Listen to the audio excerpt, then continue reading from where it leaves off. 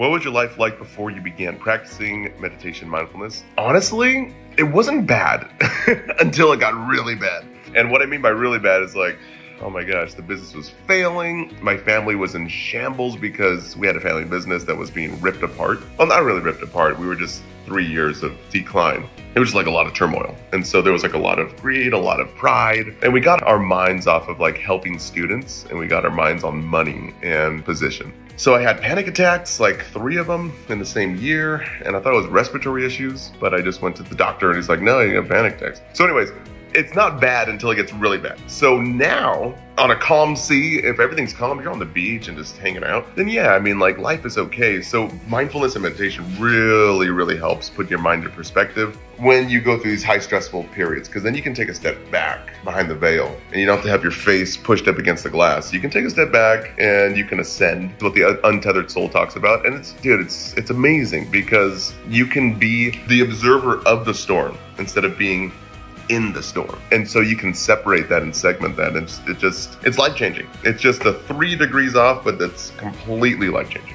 Meditation mindfulness transformed a specific challenge or aspect of my life. Honestly, the biggest thing is how I deal with my problems now. I don't react immediately. Sure, sometimes you mess up and, but I would say 20% of the time, I'm not perfect. And it's a daily practice, right? It's like growing a muscle. Like you have to work out that muscle. And I get lazy on my mindfulness or my meditation. But I think the biggest aspect is reacting to problems immediately and just letting it get under your skin. I don't do that anymore as much. I would say 80% of the time I don't. Sometimes I do mess up, but the reaction part, it seems like more delayed, and you can observe how you're feeling instead of jumping into the storm. You can observe that storm, specifically with problems in relationships and business and a lot of things.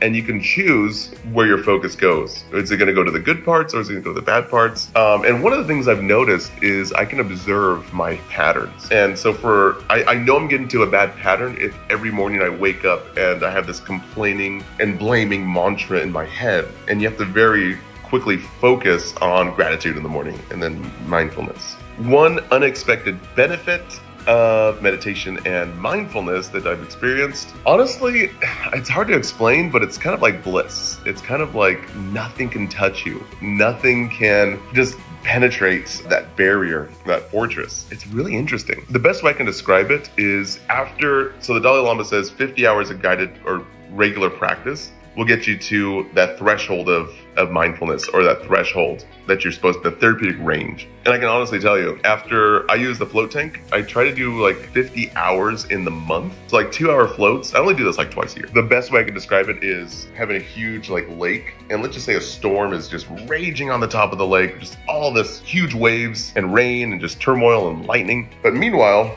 you can be at the bottom of the lake, meters just deep, and nothing has really changed. It's just really peaceful and calm. So life can be just happening on top, but you can just choose and practice. It's not even a choice. It's like a mental muscle, really, just exercising that muscle and just going down to the bottom of that lake. And you can have peace in the middle of that storm because you're not the storm. You're the observer of the storm, and you are not your problems. You're just the observer of those problems. That is the biggest thing I learned.